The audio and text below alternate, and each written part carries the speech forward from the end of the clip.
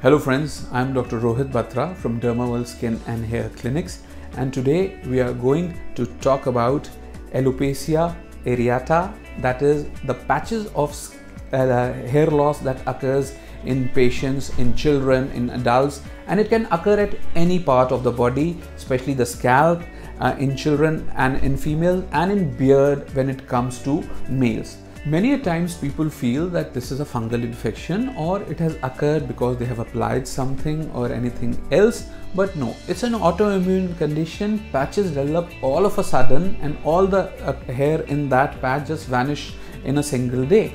Now there is no need to panic, there is no need to worry, because simple treatments of application of few hair tinctures or few corticosteroid solutions or minoxidil and at times intralesional corticosteroid injections is what your dermatologist will prescribe you, depending upon the severity, depending upon the size of the patch, and more or less in a couple of months you will get the hair back.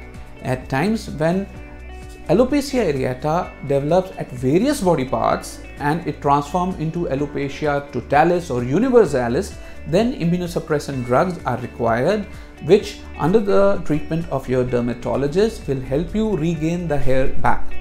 But one should take care that if they have developed a patch, they should take a treatment, because at times if untreated, as I told you, it can flourish into alopecia universalis or totalis, and then it becomes difficult for your dermatologist also to treat such conditions.